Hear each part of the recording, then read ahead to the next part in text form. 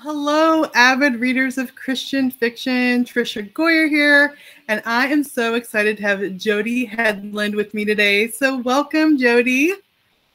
Thank you for having me. Welcome, everyone. It's so great you being here. Now, I was looking because the last time I interviewed you was on my blog in 2012. Wow. So I was like, we have 10 years of catching up to do since that time. I know there's a more recent blog post that we'll have up this week, but before that, 2012, you were homeschooling mom, 5 kids at home. So just tell us like where your life is now. Okay, yeah. Well, I still do have 5 kids. Yes. I'm gaining one this summer. One of my daughters is getting married, so I feel like I'm gaining another child into the family. Awesome. Child. Yes, I know. So yes, I have homeschooled for many, many years. My oldest 4 are now graduated from high school, and I have my oldest 3 actually graduated from college. Oh, so awesome. I feel like I'm sort of on the tail, and now I have one who's still in high school. She just finished her junior year of high school, and so she is going to be starting her senior year next year and kind of dual enrolled in college classes. So awesome. The pressure of homeschooling is kind of off now. Yeah. It has been for a while, and so I really do feel like I'm mostly empty nested, and in some ways I am, in some ways I'm not. One of my sons is still living at home and doing college from home, and then I have my future son-in-law has been living with us for a few months until they get married. So it's still a very busy place. Yeah. A lot of coming and going and kind of chaotic at times, but I really do feel like I can work full time now. So I am very grateful for that. I love that. Well, we have a hello. Emily said hello. So hello there, Emily. And so I still have, my youngest is 11. So I'm still, my oldest is 30. Oh, wow. 3. I've been homeschooling a while. I'm still homeschooling right in the middle of it. Yeah. But it's such a blessing for us to be able to homeschool and write. And we're going to be talking about your newest book, which I have right here, Yay. To Tame a Cowboy. So what number is this of your books? Well, that is the 3rd book in my cowboy series. So, you know, I kind of ventured into a little bit of the Western thing. I've been kind of all over the place. I consider myself to be primarily a historical romance author.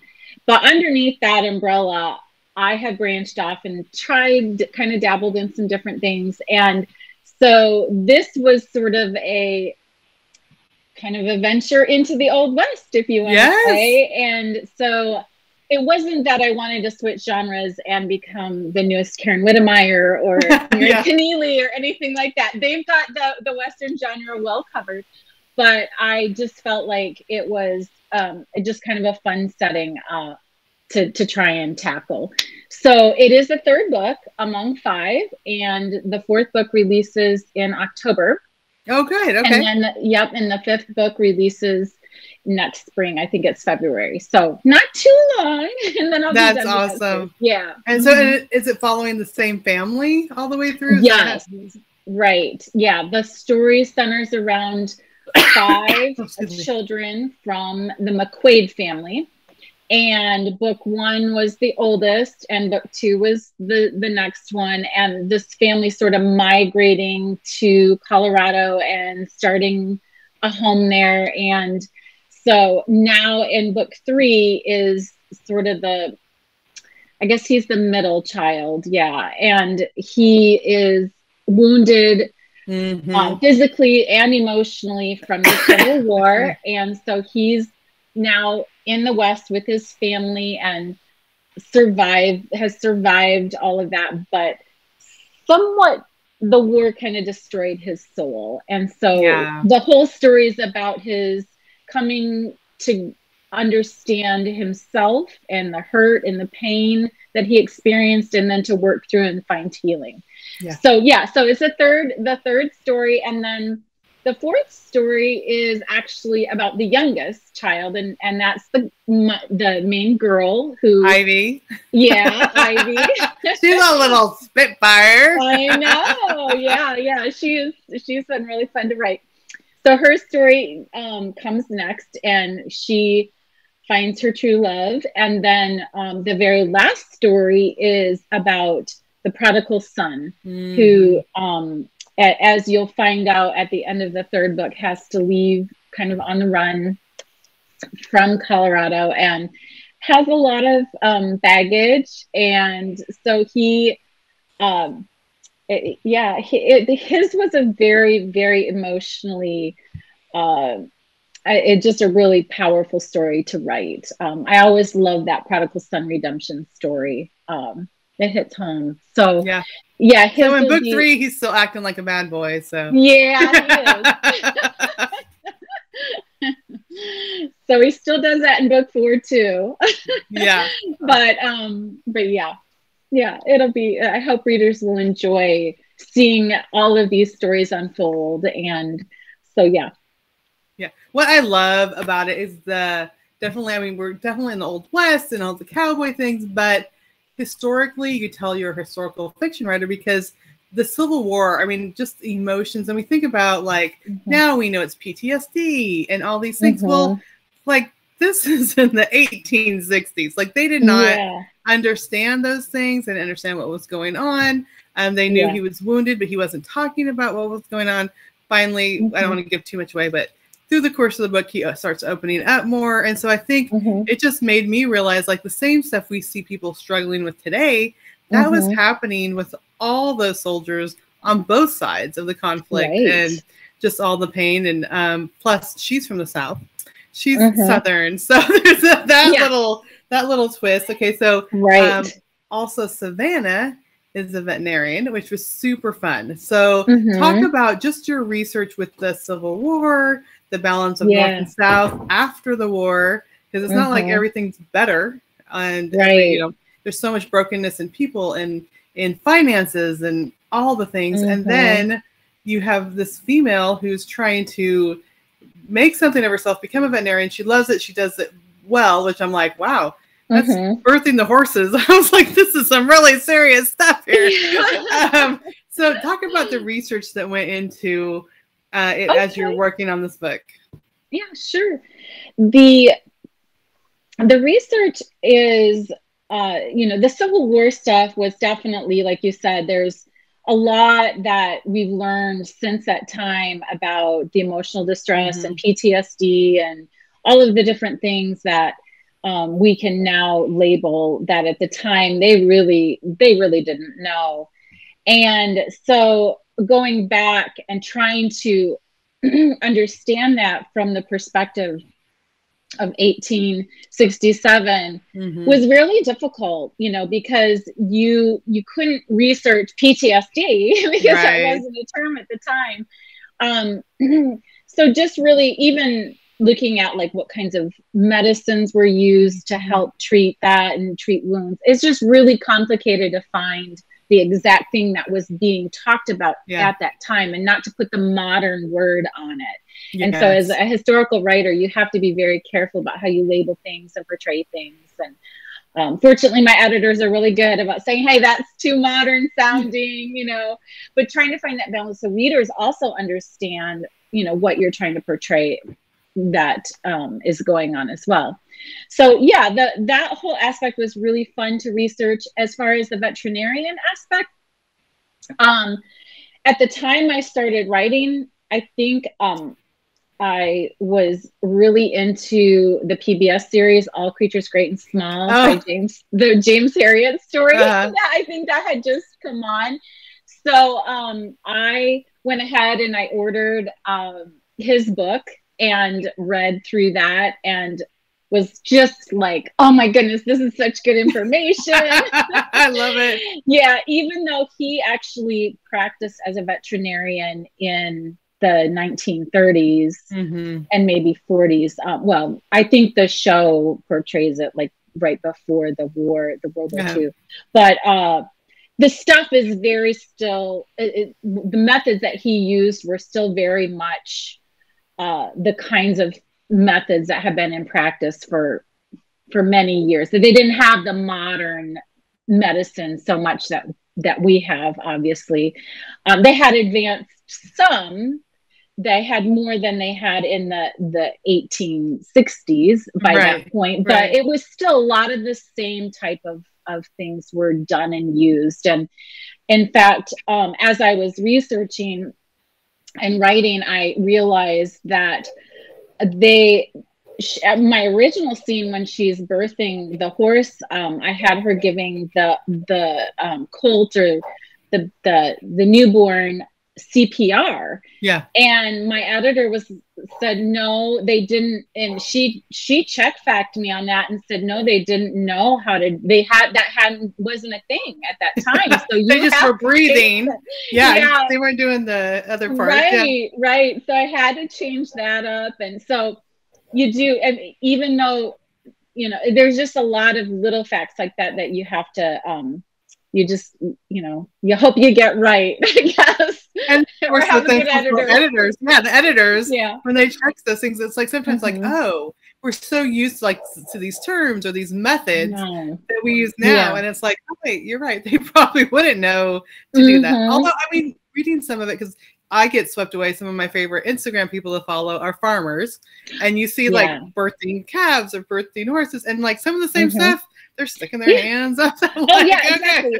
Yeah, like I said, some of that stuff is just timeless. The way that they always did it, it's just the way they continue to do it, and it worked, and it still works. And so they obviously, we have so many more ways to help animals now with our modern medicine, but there's just so many things that sticking your arm up. Their uterus, that's just the way they do it. That's how they help them out. Oh wow. It's so like when I love books where I mean you're caught up in the story, and definitely the romance, and there's like, woo, that was kind of steamy. That little interaction was steamy. But then it's like I feel like I'm learning stuff, and I'm like, I don't know, that's the fun part of historical. Those things it's very true to life. It doesn't feel like you just kind of set people in the Old West and whatever, but all those things are true to life about the type of careers or the type of experiences they would have. So I really, really enjoy that. Yeah. That's one of my favorite things about writing historicals is trying to weave in those subtle details that are so that the reader doesn't even really realize you're weaving those things in. That's kind of the fun of writing it, is trying to make it so seamless and so just adding them in as if the reader already knows them, but giving them those details and helping them kind of bring that whole era to life is really fun. So. That's great. Okay, so my question is, the next question, did you already know the characters that would be in book 3 when you started book 1? Did you already have Savannah in your mind? And of course Brody's going to be there, but did you have that all planned out? Well, I am typically I'm not a huge plotter when it comes to my books. I generally have just a very brief synopsis that I have to turn in to my publisher. And so that kind of is my backbone of my story. But when I started the series, what I did is I had to write a book proposal for Bethany House, and they asked kind of to flesh out just a paragraph per book, right? And the first book, obviously, they wanted more depth. They wanted to see more of the plot and that sort of thing. So I had to really write out a long synopsis for book 1. But then for books 2, 3, 4, and 5, I just I brainstormed the whole series, and I was like, okay, so we're gonna have 5. This family of 5, and we're going to try to figure out what each of the brothers' interests are and sort of their personalities, and then can I figure out some really unique kind of fun roles for the women in their lives that, you know, that I haven't done yet with other books, or that I just found would be really interesting for that particular time. So kind of figuring out, what do they want to do? What does this heroine want to do? And then pairing them. Yeah. And besides sort of the bare bones of their occupations and a general idea of who the characters might become, I didn't have much more than that at that point. So I just sort of knew, okay, Brody was going to be this horse trainer, Savannah was going to be a veterinarian. Those two things really mesh, you know, that kind of thing. And he's going to be broken and she's going to be the healer. That really meshes them together.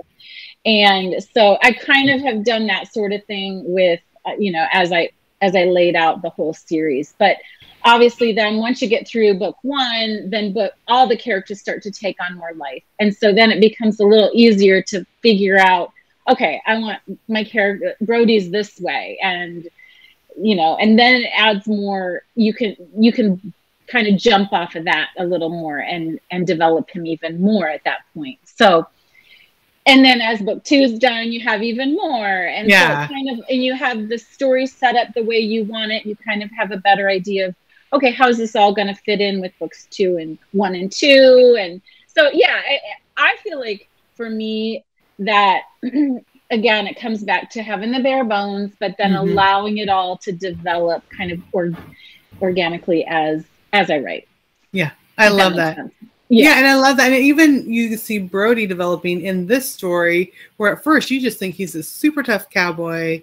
He's just going to throw punches whenever he has a chance. And then as the book goes along, you see he's actually a really tender soul.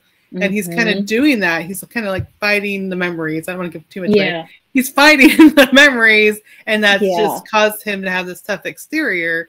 But then I love how Savannah's the one that's able to get him to open up. Yeah. And it's just so good. Yeah. Right. And what was surprising with him is that, and something I didn't know until I actually started writing the story, was that I was going to make him to be an artist. Yeah. And I didn't know that until I started writing the story. And then I was like, yeah, I mean, sometimes it's the quieter, more sensitive personalities that tend to be a little more creative. Yeah. And so he really fit that role well for that, being so sensitive that everything bothered him more. He was just kind of a more passionate guy, kind of more inwardly focused. And sometimes artists tend to be that way. And so it fit him well, but I didn't realize that I was going to give that to him, or that he was going to tell me that's what he wanted. Exactly. He just showed up and was like, he pulls out the sketchbook and you're like, what are you doing? Brody, what do you do with that sketchbook? I know. I didn't know. You've been carrying it around. What's in that? What else is in your sketchbook? Right. Exactly. Oh, so fun. Okay. I love all this. It's so much fun. Definitely got to find out what's going to happen with the other siblings.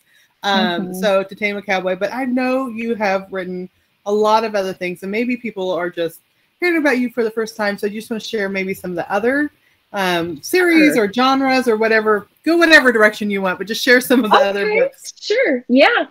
So like I mentioned, I my main umbrella is that I'm a historical romance writer, but underneath that, I have branched off and done some other things.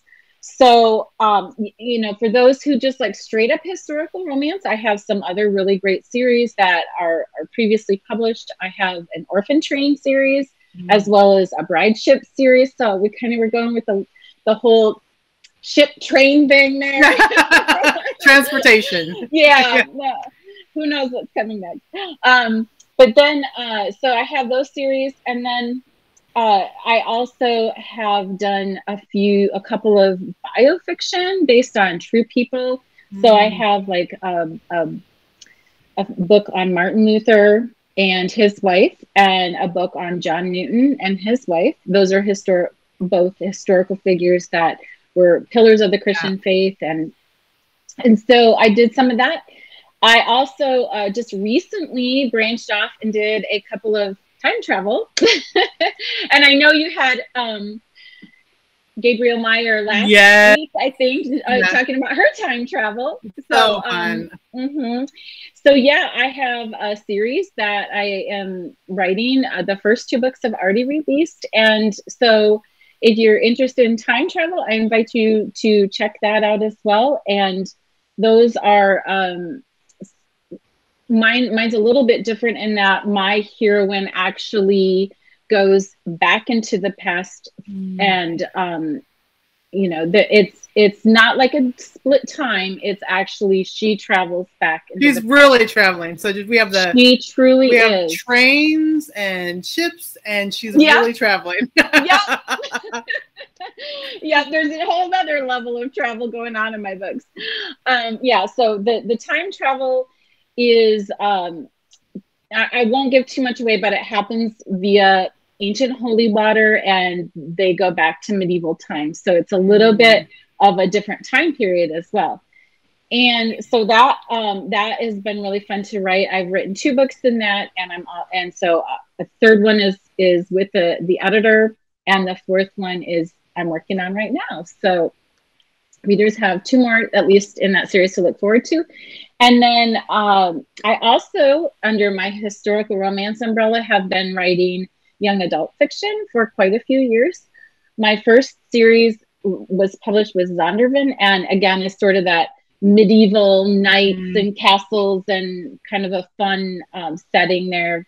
And so I've just continued that that setting and sort of that fairy tale-ish knights and, you know, princesses and, you know, that whole thing. Yeah. And I have quite a number of different series in that as well that are not just geared toward young adults, but also my adult readers love them too. So I love that.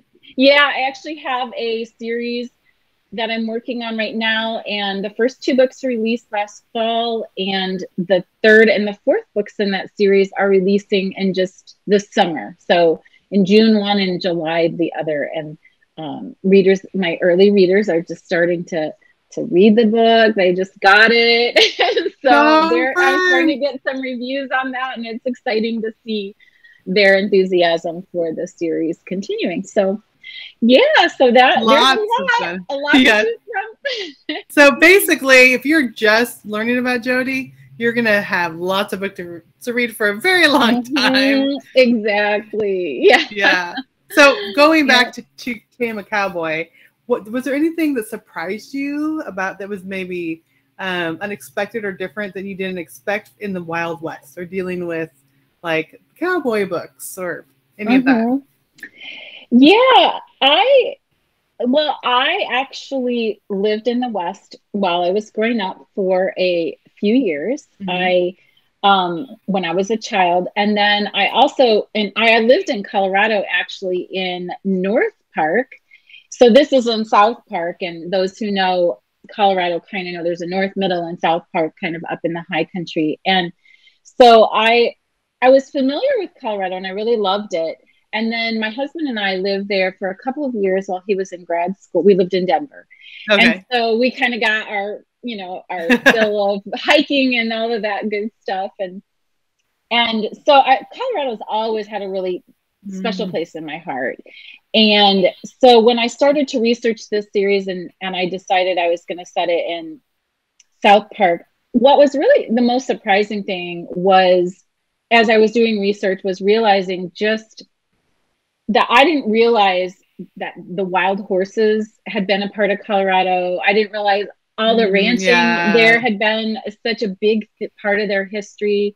So it was really fun to sort of incorporate all of that, and which was part of the reason why I set that in the more cattle ranching area of South Park, which has all of the field, all of the large open range there. So yeah, I think it was just really, I had been in different parts of Colorado, but never really realized what a rich history there was, especially even with mining and all of the little towns surrounding that area, and even the setting of Fairplay, where that was a mining town as well. So and then there's a Native American element to it. I mean, there's all that going on. And then, I mean, and I think we think of, like, especially like the Civil War is only going to be like in the southern states or like over on the East Coast, like those sorts of things. But so much of the Civil War impacted what was happening in the whole country. And like as people were leaving and, you know, so much has changed in their lives. And so I think it was it was neat for me to see that this time period, there was still a lot of struggle, even though it was post-Civil War with all that going on, even in Colorado. And there's the Native American, again, we dealt with the slave issue, supposedly, but now we have the Native American stuff is still going on. And so again, I love those books that just weave in history as you're just caught up in the story and, oh my goodness, are they going to get together? And then you're learning so much in the process. Right. Yeah. The Native aspect, I will just say that there probably was more actually going on at the time, but it's just something that we as authors are sort of encouraged not to tackle too much, especially since, you know, we're not people of, or I'm not a person of color. So it's hard for me to truly to display them as accurately as someone else could. So I know I feel like I could touch on it more, but it's really a sensitive topic nowadays. And so unfortunately I probably don't give it as much justice as I could in the stories. But then we could say, okay, we could take the book and then we could research and learn from ourselves. Exactly. Yep. Very true. Very true. All right. Kristen asked, do you have a favorite series to write in or even a favorite time period? Wow. Well, the fun thing about jumping around so much is that if I get tired of one period, well, then I know the next book is going to be something different. So I honestly, I feel like it's kept things fresh for me to have the variety that I do. And so I really have loved this Colorado series, and I hope that I can squeeze in some time to write another series that branches off of this one. I have ideas for it. I have ideas for 3 books, but the problem is not having enough time to write all these books. It's so true. Yeah. People always say, like, how do you come up with all your ideas? I'm like, the ideas are not the problem. The time is the problem. We have kids, we have stuff going on, we have life, and and actually sitting down and getting the words on the paper. So I love it reminds me so much of me, just like, oh, I can do this, and we're gonna write about this. And it's so fun. Oh, I love it. I know. Yeah, for sure. It's hard. You even though I work full time, I am available to my kids, and I try and keep a flexible schedule. If anyone needs me, I'm there. And I love that aspect of being a stay-at-home mom who works from home. But, you know, it is challenging. And even though I can work evenings or weekends or whatever, you still only have so many hours in the day. Yeah, exactly. So, exactly. All right. So one question I love to end with is, what are some Christian fiction books that you have enjoyed? It could be last year, it could be 5 years from now, or 5 years ago. Just what are some ones that you've enjoyed? Okay. Well, I can say that I just finished listening to Melissa Ferguson's Meet Me in the Margins. Oh, I think I got that right. Yeah. I bought it on Audible and I have not listened to it yet. In fact, I listened to yours on Audible, so I'm enjoying it. Yeah. Yes, I did. I just listened to Melissa's, finished it yesterday, as a matter of fact. And so I'm really into rom-coms. What I tend to do is I tend to read everything that I don't write. It's hard for me to read what I write. So I've been gravitating toward rom-coms, and I loved hers. I literally laughed out loud several times while I was listening to it. Yeah, I need to send her a note and tell her thanks for the reading experience. I also really enjoy, I'm also physically reading Becky Wade's newest book. I can't remember the title of it, but it just released, and I'm a huge Becky Wade fan. I also love Denise Hunter's. So I have both of those authors, I literally have everything. And I just downloaded one of Bethany Turner's books. So I read a lot. Awesome. Yeah. Yeah.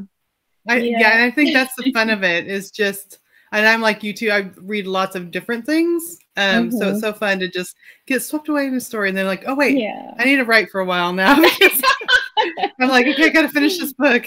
I know. Well, those are some good ones. So if you're watching, make a list. Those are some great ones. I do have Melissa's that I've already bought. It's waiting for me on my audiobook. So I'm glad you liked it. All right. So Jody, for those who would love to hear more about all your books and would love to connect with you, where can they go online to do that?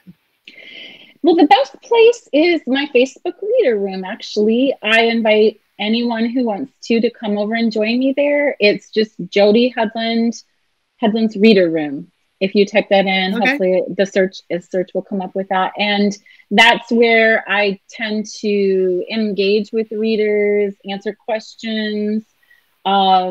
We have early reading opportunities posted there, signups for that, as well as giveaways. So it's a really great place to connect. Awesome. All right. Well, thank you so much for being here. It's been great talking to you. Thank you.